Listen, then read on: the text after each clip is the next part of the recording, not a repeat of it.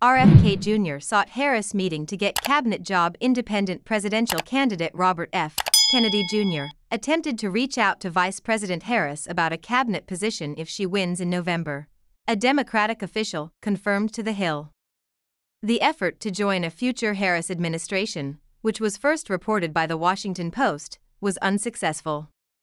No one has any intention of negotiating with a MAGA-funded fringe candidate who has sought out a job with Donald Trump in exchange for an endorsement, Democratic National Committee spokesperson Matt Corridoni told The Hill in a statement. The independent candidate last month also reportedly spoke with Trump about a cabinet job if he wins in November. Kennedy was previously viewed as a potential spoiler for either former President Trump or President Biden when he was in the race.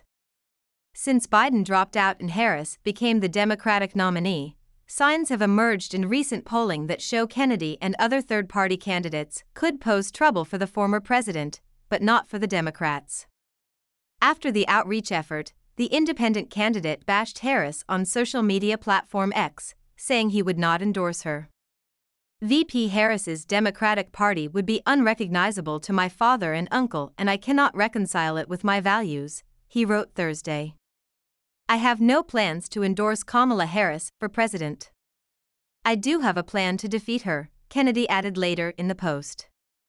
After claiming he would be on the ballot in all 50 states, Kennedy has been denied New York ballot access over residency concerns, but a judge in North Carolina ruled he can stay on the ballot in that state.